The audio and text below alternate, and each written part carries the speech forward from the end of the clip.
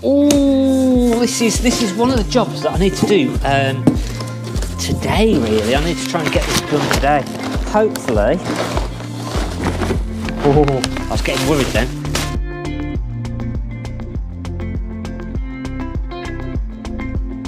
What we've got here is spray seal.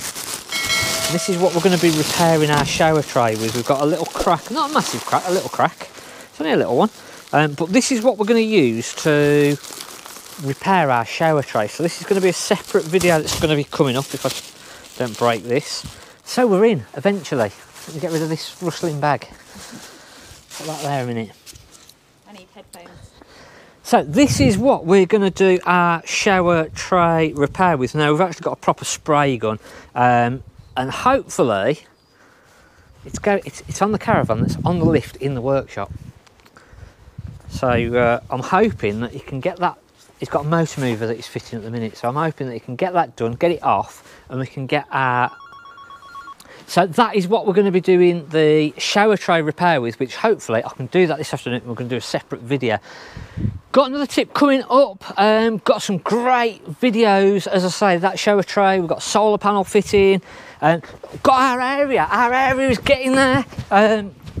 So it's all been levelled out and scraped out and done ready so that we can get it all shuttered up now, and then hopefully next week get this concreted all up and in and get it usable for as soon as possible. So we're just trying to get back on top of everything now, which will give us more room and we can get more vans in. Hoping that this year is going to be a decent year. One van I started to do on, I think it was Wednesday last week, started to do a bit of tarmacking going in, just infilling, just trying to tidy everything up. Run out of tarmac there. So one van, I was just doing our little checks going through, and sort of, we'd done a bit of a tip on Wednesday about just literally just doing a visual check on your van. And I came into this one, at first I didn't even notice it. Needs a good clean. It's just at the minute washing everything all off. Needs a good clean on the inside as well.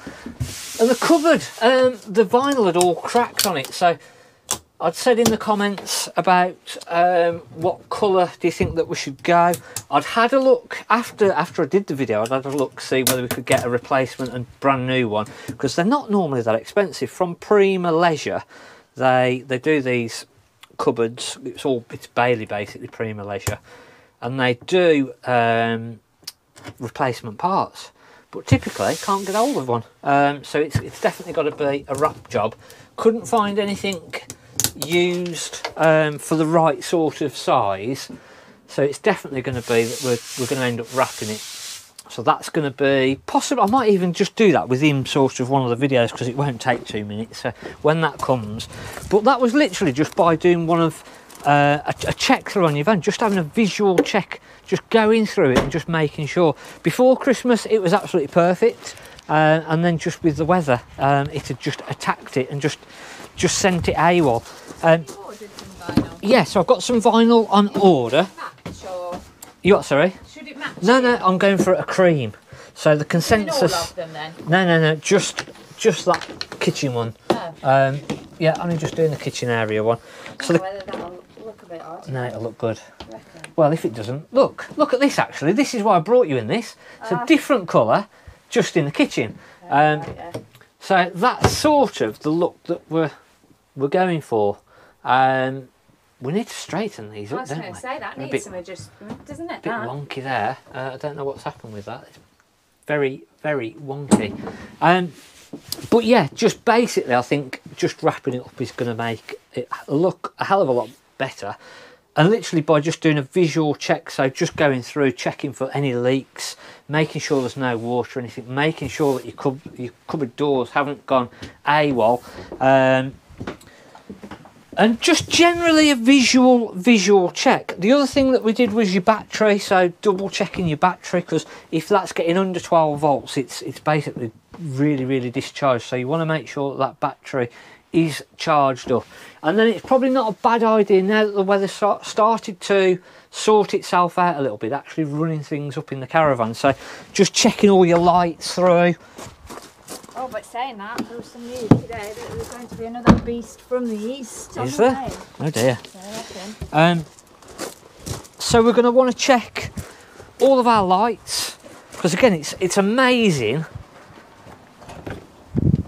how the winter can just play havoc with things. So we'll just go through and we'll just check all of our lights are actually working, make sure of our bulbs. And now is a really good idea, or a good time to sort of be checking all these sort of things, because if you find something, you're not going to be sort of getting close to the Easter holidays and thinking, oh gosh, the lights there don't work, or I've got an issue with that. Or so it's a good time just to start doing our checks. And every couple of weeks now, just double checking all of your window sills. Again, if you've got lockers underneath of the beds, open your lockers up from underneath of the beds and have a real good check underneath. So when we go through, we can double check all of this. You'll notice in this one we've got the Truma air conditioning. So that is the pipe from the air conditioning unit. So this is going to blow cool air into the front section, at the back section, and that all runs from underneath of the bed, which again we've done a couple of TikToks and what have you. I'll show you that air conditioning unit. They do take up a fair bit of room. So that's the air conditioning there. big, isn't it? So if you're thinking about having air conditioning fitted in your caravan, just allow for sort of a big amount of room. They do roof units, but there's a lot of weight on the roof bouncing up and down, so I prefer to see an underbed unit like that, in all fairness. You'll see on this that we haven't plugged it in yet, so we've only got 10.8 volts, so we need to get this caravan plugged in, get the battery charged up. So it's just little checks like that that we want to start doing now, and then we're sort of going back a little bit, sort of back through the checks that we've done previously. If we are going to get really bad weather again, I was sort of getting ready to run the water systems back through, but it's probably not a great idea to do it if we're expecting some really bad weather again.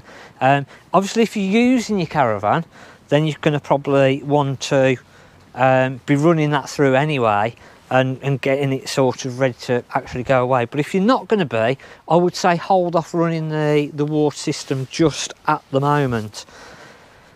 As I say, we've got other videos that are going to be coming up. We've got a few other videos that we're going to do today, which hopefully is going to help you out. If you've not already, hit that subscribe button. Still trying to get the subscribers up. We've never hit the 15,000, but we're getting close. We're not a million miles away. And yeah, that's about it for this week. We've got some really nice vans due in over this next week, so we'll have a look at those over the next week. We might do some little snippets of going to pick them up and what have you. But yeah, that's pretty much it from this week. Slowly getting back into sort of the videos. It's strange not doing them for a little bit.